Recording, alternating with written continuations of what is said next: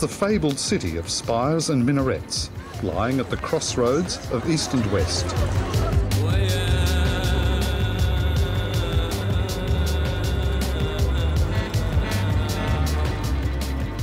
Istanbul, the surging, soaring heart of Turkey, and the new chic place to be.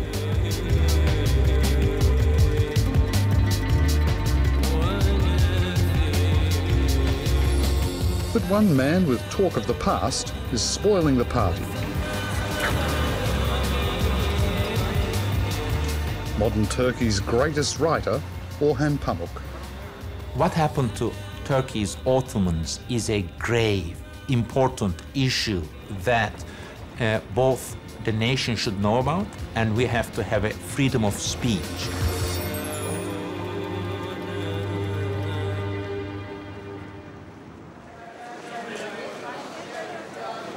What happened to Orhan Pamuk is a salutary tale of state repression, not only of freedom of speech today, but of the truth of the country's past. The author's sin was to publicly call into question the deeds of the nation's founding fathers, and the way the state has handled his case reveals the deep forces that are pulling at Turkish society, and it shows exactly why Turkey faces so many hurdles when it comes to joining the European Union.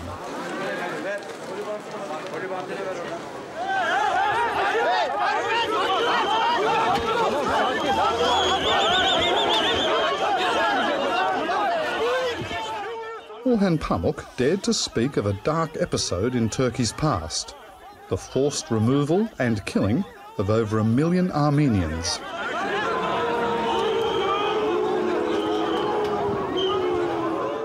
This was a taboo which lies at the heart of modern Turkish Republic.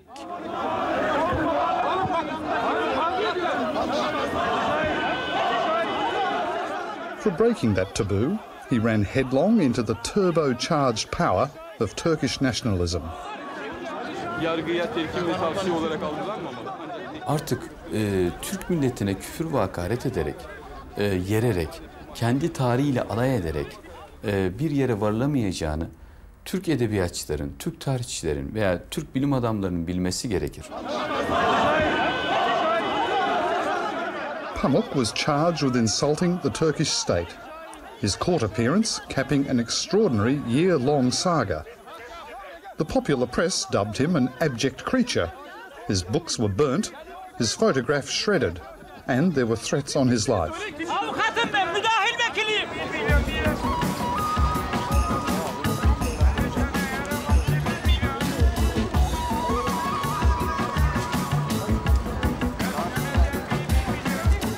If every city has its author, then for Istanbul it is Orhan Pamuk.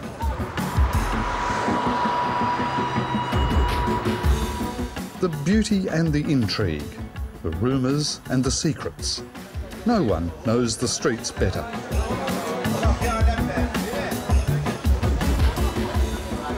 When I talk about Istanbul, it's like talking about your family. This is the town that was given to me, and I have learned to love it, to embrace it as one loves and embraces one's family.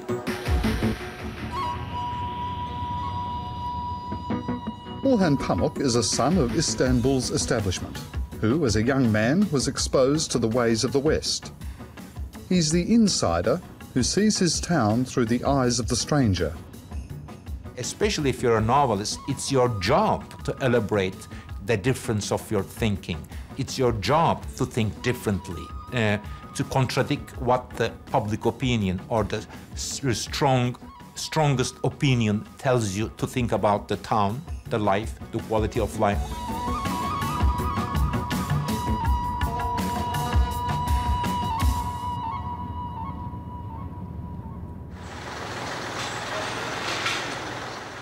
Contradicting public opinion has proved a dangerous pursuit for Orhan Pamuk. It's turned him from best-selling popular author to social outcast.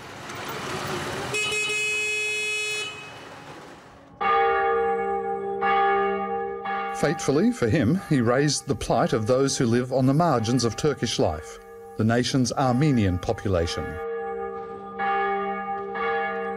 Once a thriving community lived here. Now, in this Istanbul suburb, only a handful remain.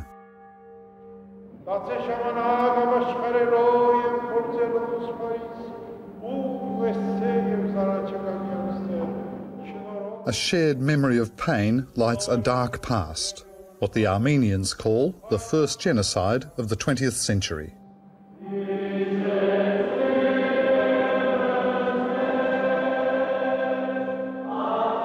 Like a torch, it's passed from generation to generation.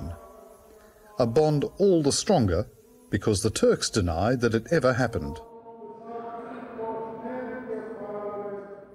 Suçlu mahkemeye giderse her şeyi inkar eder, değil mi? Suçluluk kompleksinden başka bir şey değil. Şimdi işin kolayını bulmuşlar. Bu kadar adamların malı, mülkü, bilmem nesi hepsinin üstüne oturmuşlar. Böyle bir şey olmadı.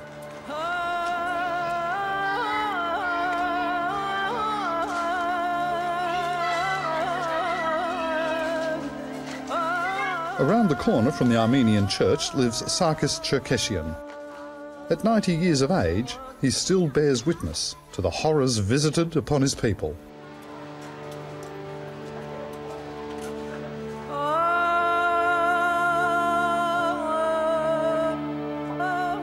His home is a monument to the Armenian suffering, capturing the time when rulers of the old Ottoman Empire expelled Armenians from their land and out of their homes, and forced them to march into the desert of neighbouring Syria. Men, women and children, their fate was a near certain death. Velhasılı böyle bir dram yaşadılar. Hatta o kadar insanlar yorulmuştu ki tabanları böyle yarıktı. Annemin de babamın da oralara zift kollardı acısını duymasınlar diye.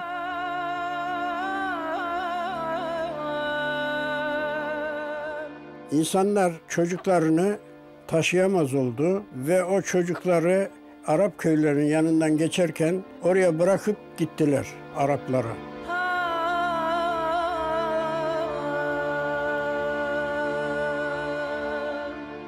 Sarkis Cherkesyan's father and mother were on that desert march.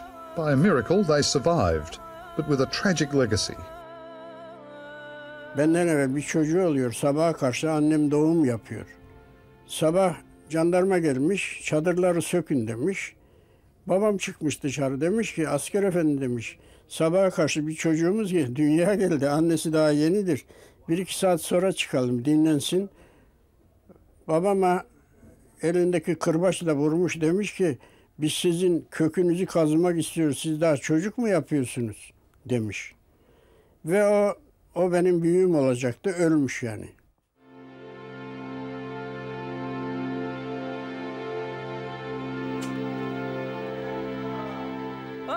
What happened to Sarkis Cherkesyan's people is recognised as genocide by governments around the world and by most historians. In modern Turkey, though, there's been 90 years of near silence, until last year when Orhan Pamuk spoke about it to a Swiss newspaper.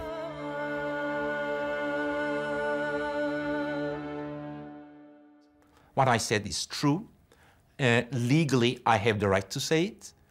And historically, and more also morally, this has to be said if we are decent human beings. But then there is the burden of history, the fact that the nation does not know it. I am annoyed by the social side of this.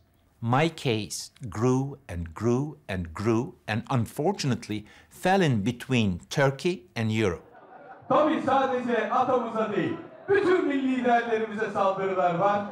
Biz bu milli liderlerimize saldırıları göğüs diyecek güçteyiz, merak etmeyin. Beneath the gaze of the founder of the Turkish Republic, Kemal Atatürk, the razor-sharp lawyer Kemal Kılıçdaroğlu is the man who's turned the power of Turkish nationalism on the author. Şimdi Orhan Pamuk'un burada yapmış olduğu doğrudan doğruya öncelikle Türk milletine, Türklüğe hakarettir.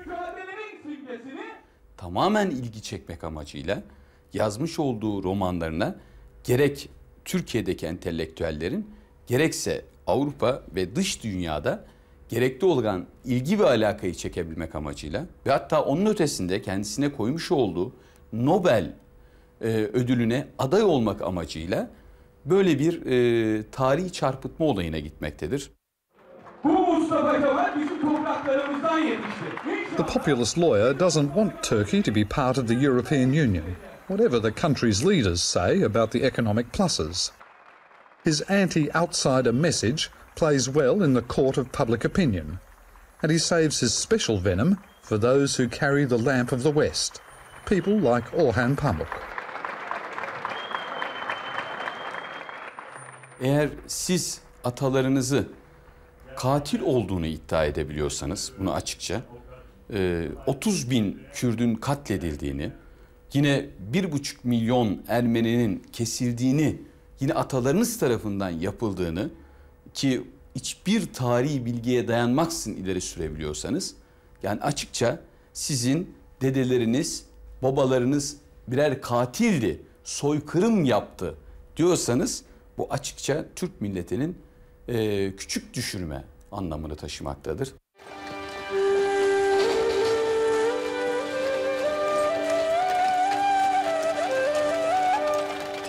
Kemal Kerinčić speaks for nearly all Turks when he argues there was no genocide of the Armenians in 1915.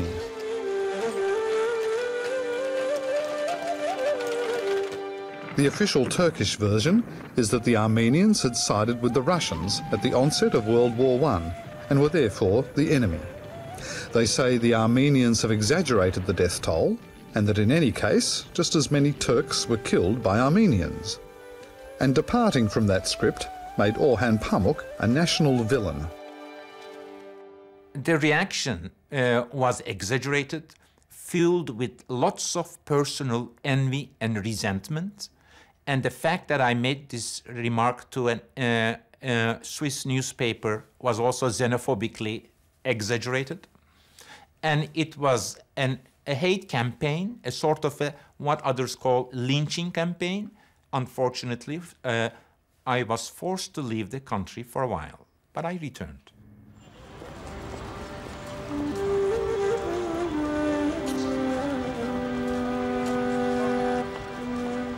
Pamuk's words were taken by many as an attack on Kemal Atatürk, the father of the modern Turkish state. To attack him is to attack the country's greatest military figure.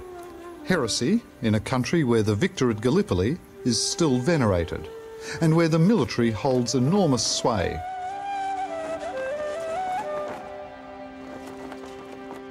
One Istanbul district prosecutor, with sympathy for the nationalists' argument, charged the writer under Article 301 of Turkey's Penal Code, a law which makes it an offence to insult the Turkish state.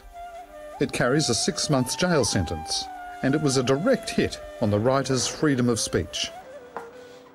I think that this is a law that they keep in a drawer, not display to European Union or international community because they will think that that's bad. You've called Article 301 a secret gun.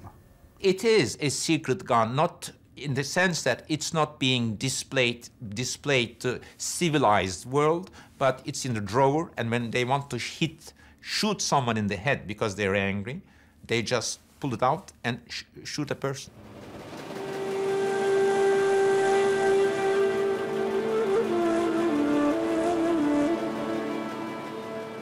Indeed, Orhan Pamuk is only the best known of those charged under Article 301. The state has charged dozens of others. Hrant Dink runs the Armenian newspaper in Istanbul. Grand total, 6,000 copies. A small print run it may be, but for advocating the Armenian cause, Hrant Dink is facing 3 separate actions under Article 301. It's a sign, he says, of how fragile Turkey is about its past.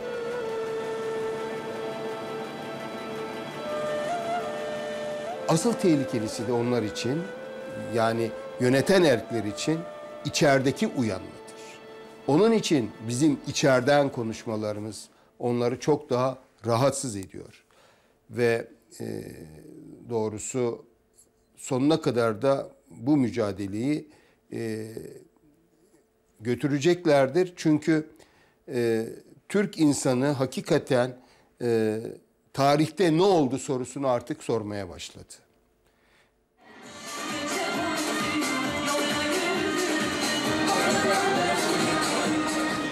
Ataturk's self-styled defenders have little time for self-reflection when it comes to the Armenian question. For them, Turkey is for the Turks, and there's no having outsiders crash the party, especially the Europeans, with their demands that Turkey acknowledge the Armenian Genocide. That, says Kemal Karadzic, will only embolden the Armenians to demand the return of land and more. Milyarlarca dolarla Türk devletinin karşı karşıya gelmesi de yine aynı şekilde söz konusu olabilecektir. Kaldı ki yine bir kısım özellikle Avrupalı siyasetçiler işte senede 4-5 milyar dolar bir bedelin Ermenilere tazminat ödenmesinde ne sakınca çıkar? Bu bir kardeşliğin temeli olmalıdır gibisinden beyanların da hemen bu olayların akabinde görünce bizim savunmalarımızın da ne kadar haklı olduğu ortaya çıkıyor.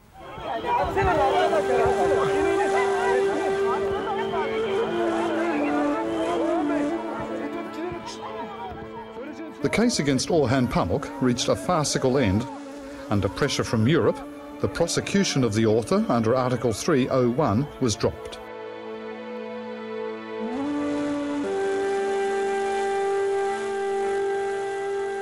But that's far from the end of it.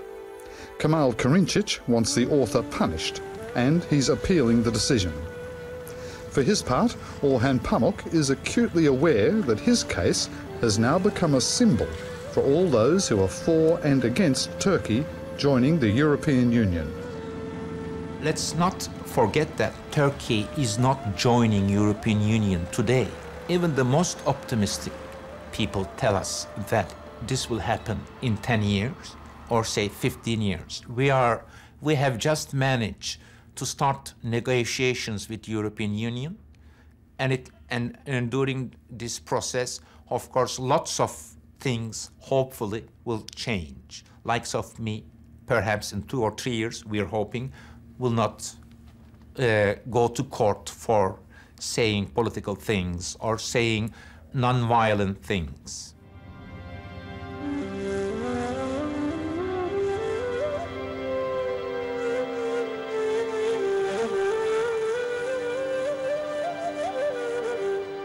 The words of this celebrated Turkish author have forced the Turkish state to confront some tough truths about its past and its present.